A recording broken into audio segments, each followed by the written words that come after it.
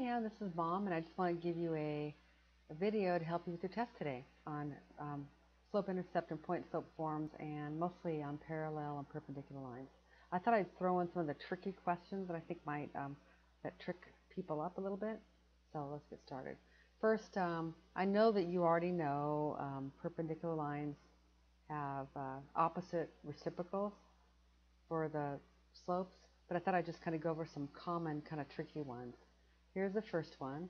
So what I'm going to do is show you the original equation and then what the slope is of a perpendicular line. So for the first equation, the slope the invisible coefficient is 1, so that's a tricky one. The opposite reciprocal of 1 is actually negative 1. All right? That's because 1 is really 1 over 1, and the opposite of that is negative 1 over 1. Okay? Next one is 1/2. It's the slope here, and the opposite reciprocal of that, of course, is negative 2. I know you know that one. This third one, y equals negative x. The original slope is, actually it's an invisible negative 1 right here. So the opposite reciprocal of that one is positive 1. This one's really tricky, y equals 10. Y equals 10, or anything that's y equals a number, a constant, is a horizontal line, with the slope of 0. And that's tricky because you have to remember that the slope is going to be undefined, because the slope of a horizontal line is 0, and it's going to be perpendicular to a completely vertical line, which has a slope of undefined. So that one might be a trick question they could possibly have.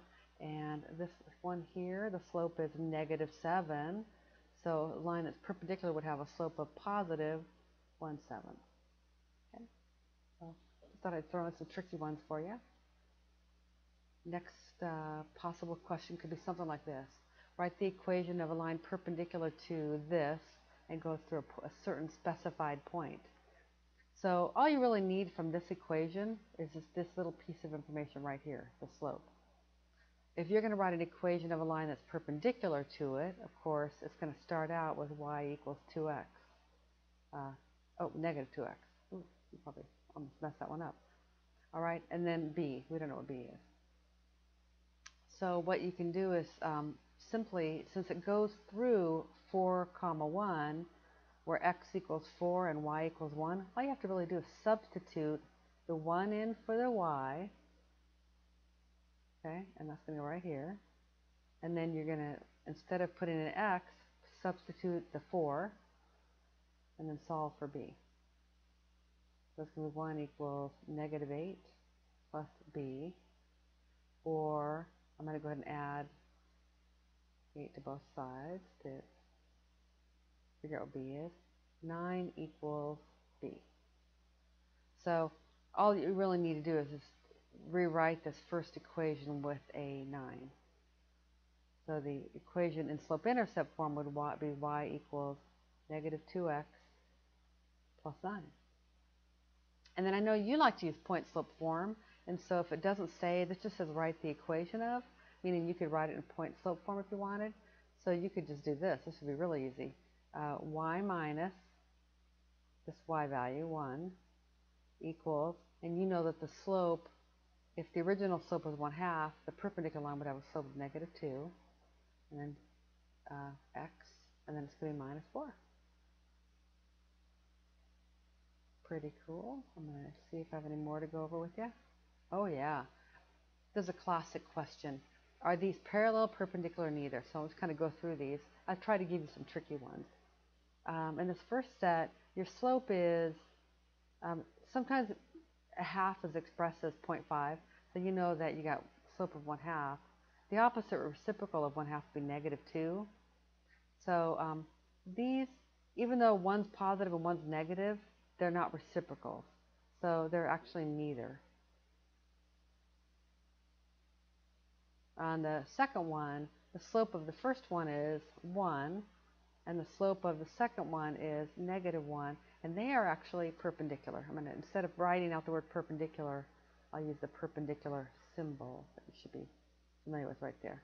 It looks like an upside down T.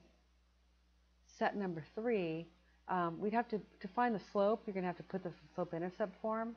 And, I think my kids like to just say you're going to move the 2x to the right-hand side, or you're going to subtract 2x on both sides. That would make that y equals negative 2x plus 8. And therefore, the slope is negative 2. And the slope in the other one is 1/2. And negative 2 and 1/2 are opposite reciprocals. So that would be also perpendicular. And then this last one I kind of threw in to trick you. You can't really determine the slope in the second equation unless you divide everything by 2 that way you're going to isolate your y value. So if we divide everything by 2, or you can just draw, I think you like to do this. Just draw one. Oops, that was a 10 there. I'll put that 0 back. I think you like to do this. Draw one line and put a 2 there. So it would end up being y equals 5x minus, 3.5. The y-intercept doesn't really matter. What matters is you got a 5 here and you got a 5 here, so they are going to be parallel.